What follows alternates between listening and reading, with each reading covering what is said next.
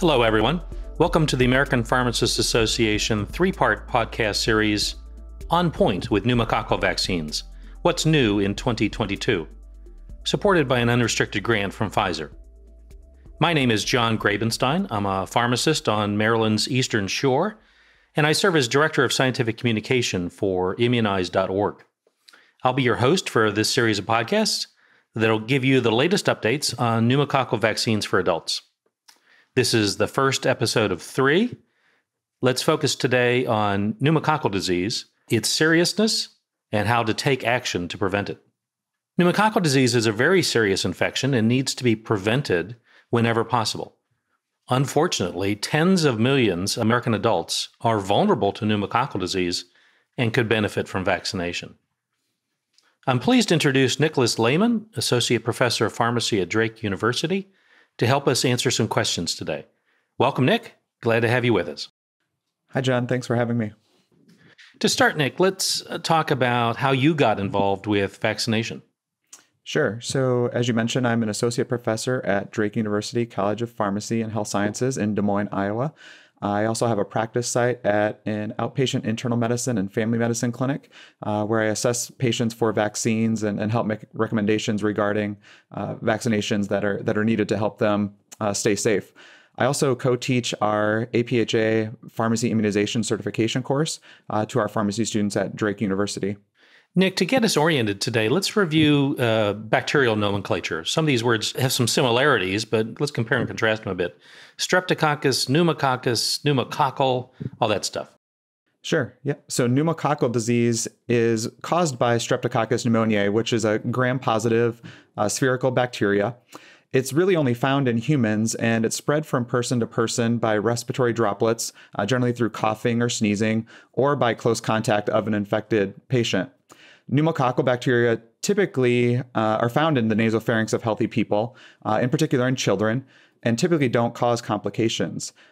However, in individuals with weakened immune systems, such as the elderly or very young children, or those with certain medical conditions, the bacterium can spread to other parts of the body and ultimately cause the disease. So the bacteria are trying to gang up on us, it sounds like. There's more than one kind of pneumococcus? Yeah, that's correct, John. So there are more than 100 different serotypes of the Streptococcus pneumonia bacteria. Most serotypes can cause disease, but only a few cause the majority of invasive disease, which is really what we're trying to prevent with our pneumococcal vaccinations. The types can vary between children and adults, and the serotypes that cause disease continue to change as the rates of colonization and the types of vaccinations available change. And this is why it's really important for our healthcare providers to ensure that patients are following the most up-to-date recommendations and receiving the most current vaccinations as part of their health history. Great. What kind of damage can pneumococcal bacteria do? So as you might realize, pneumonia is the most common disease that's caused by pneumococcal infection. Often this can occur as a standalone infection in the lungs, which is called the non-invasive pneumococcal pneumonia. Otitis media, sinusitis are other sites of non-invasive infections. However, in certain situations, in particular when the disease occurs in combination with bacteremia or meningitis, it can become an invasive infection. Even non-invasive pneumococcal pneumonia can be severe. Initial symptoms that patients may report include an abrupt onset of fever, chills, chest pain, cough, shortness of breath, and rapid breathing. The fatality rate for non-invasive disease is thought to be around 5 to 7%, but could certainly be much higher in older adults or those with certain medical conditions. Pneumococcal bacteremia, which is an infection of the bloodstream, occurs in about 25 to 30% of patients with pneumococcal pneumonia, but is the most common clinical presentation in young children, especially those less than 2 years of age, which can account for up to 70% of invasive disease in this age group. In addition, pneumococci cause about 50% of all cases of bacterial meningitis in the United States. And symptoms of meningitis can include headache, tiredness, fever, seizures, and coma. While the case fatality rate of pneumococcal meningitis and bacteremia is about 22% among all adults, in older patients in particular, this rate could be as high as 60%. So amongst those that survive the infection, permanent neurological damage can also be a long-term complication. So given these significant fatality rates and the risk of long-term complications, the focus on prevention with vaccines on pneumonia and invasive disease is really important in these age groups. So, Nick, I'm sure you've seen patients say or talk about the pneumonia vaccine as opposed to pneumococcal vaccine. When is that kind of shorthand okay, and when do you try to get people to use the many-syllable word? Sure. I think it's important to realize that not all pneumonia is caused by pneumococcal bacteria.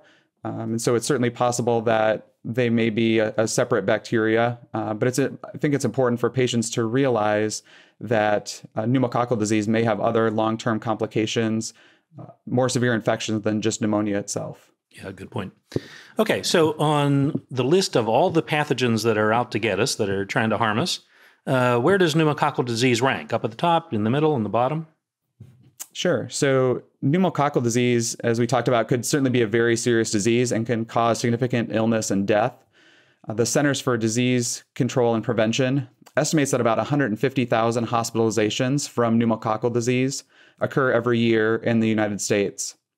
And as we just discussed, invasive disease such as bacteremia and meningitis can be even more severe. So an estimated 30,300 cases and 3,250 deaths from invasive pneumococcal disease occurred in the United States in 2019. So as a comparison, historically over the last decade, influenza-related diseases result in about 140,000 to 810,000 hospitalizations per year, obviously depending on the severity of that season's flu strain, and results in about 12,000 to 61,000 deaths per year. So even though the overall number of hospitalizations due to pneumococcal disease may be less than those associated with influenza, it often causes more severe illness and complications in those patients who do develop pneumococcal infection. You brought in influenza here, and we often are giving flu vaccine and pneumococcal vaccine to many of the same patients. Influenza, of course, peaks in the winter consistently. How about pneumococcal disease? Does it strike only in the winter? Unfortunately, no, which is why it's important for pharmacists and healthcare providers to make sure that we're continuing to vaccinate eligible patients against pneumococcal disease. So even though we've maybe have finished our influenza vaccines for the year, it's still certainly important and essential to make sure that we're still vaccinating against pneumococcal disease, even though we're not doing influenza vaccinations, depending on the time of the year. Right. People die of pneumococcal disease all 12 months of the year. People need pneumococcal vaccine all 12 months of the year, so vaccinate all 12 months of the year. That's a program not to turn off. Yeah. Okay. So who's most likely to contract pneumococcal disease? What are the risk factors that increase the risk of infection? Sure. As we mentioned earlier, oftentimes it occurs in the very young and the elderly. In particular, patients that are 65 and over. Those are the ones that are really going to be most susceptible to pneumococcal disease. And those are the groups that we're really trying to target for routine vaccination. Now, in addition to those two age groups, adults between 19 and 64 with certain medical conditions are at an increased risk of infection as well. And so just some examples of those patients would be patients with cerebral spinal fluid leaks, cochlear implants, patients with chronic liver, kidney, heart, or lung disease, patients with diabetes, or those patients that have immunocompromising conditions. So a lack of a spleen or asplenia, patients with sickle cell disease, malignancies, HIV infections, transplant recipients, or those who are even taking immunosuppressant medications such as high-dose steroids or other anti-rejection medications are going to be the groups in that 19 to 64-year-old age range that we're really going to focus on from a vaccination standpoint. And as we know from all the work we do with the patients who come to us, the people who come to us, it's not just the stuff in the infectious disease textbook. There's social determinants of health that apply here. Help us tease out, what's important in the anthropology of these infections. Yeah. So as we mentioned, chronic disease is a major risk factor, but you're absolutely right, John. There are other social determinants of health that really impact the risk of pneumococcal disease. So alcohol abuse, cigarette smoking are social factors that increase the risk and are both indications for vaccination regardless of the age of the patient. In addition, there's evidence that African American adults are more likely to develop pneumococcal disease. African American patients may be more likely to have a high-risk medical condition, and disparities in pneumococcal infection rates are maintained in adult populations in the United States, even when we factor in economic status and control for other chronic medical conditions. So it's vitally important that we're ensuring this population is being vaccinated and evaluated for appropriate pneumococcal vaccinations. Great. That's an excellent point. Thank you for that. Okay, so that covers the disease. Let's shift over to prevention and vaccination. Nick, pneumococcal vaccines have been licensed in the United States since the late 1970s. So everybody who needs it should be vaccinated by now, right? Unfortunately, that's not the case. So among adults age 65 and older, who again we mentioned as being one of those high-risk groups, only about 2/3 of patients have received at least one dose of a pneumococcal vaccine. In addition, only about 50% of Black, Hispanic, and Asian adults have received one dose of the vaccine. So it's also important to note that many patients in this age group may not be fully vaccinated or up to date with the most recent guidelines on available vaccines. So keep in mind that even though 2/3 of our age 65 and older population is vaccinated, that means that about 33% of the overall US population, 65 years of age and older, have not been vaccinated at all. So when you think about it, that ends up being maybe 20 million seniors who really could need the vaccine and may not realize their risk of being unvaccinated. What about other adults, the ones younger than 65, let's say 18 to 64? So vaccination rates in this age group, unfortunately, are even lower than our senior patients. Again, keep in mind, these are our young and middle-aged adults who have one or more chronic medical conditions that really increase the risk of developing severe pneumococcal disease. Of this group, the most recent data suggests pneumococcal vaccination coverage of at least one dose overall among adults aged 19 to 64 was approximately 24% in 2020. As in the over 65 group, Hispanic and Asian adults were less likely to be vaccinated than other ethnic groups.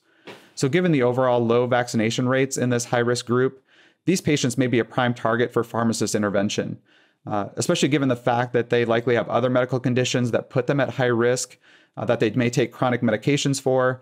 There are multiple opportunities for pharmacists to recommend vaccination when patients come in to refill their medications or otherwise interact with a member of the pharmacy team. Yeah, so every time that insulin prescription gets filled or digoxin prescription gets filled or chronic inhaler prescription gets filled in that 19 to 64 group, those are probably folks who could benefit from pneumococcal vaccination. Yeah, that's exactly right. Nick, thanks so much. This has been a great start to the podcast series. So much useful information. If I can summarize our conversation so far, pneumococcal disease is serious and needs to be prevented whenever possible. Tens of millions of American adults are vulnerable to it and could benefit from pneumococcal vaccination. I want to thank Pfizer for sponsoring this podcast, making it possible. I want to thank you, the listeners, for joining us. We hope you find it useful. Tune in for 2 more episodes. In episode 1, we focused on disease severity and risk factors. In episode 2, we focus on new pneumococcal vaccines. In episode 3, we'll talk about what helps and what hinders vaccination against pneumococcal disease. A list of great references and resources accompanies the podcast in APHA's Learning Library. The list points you to helpful documents from the CDC, from APHA, and from immunize.org. For example, there's the CDC Pneumorex app for smartphones that helps with pneumococcal dosing decisions. Lastly, keep an eye out for all the information coming out from APHA about future events and other podcasts. Again, thanks so much for joining us.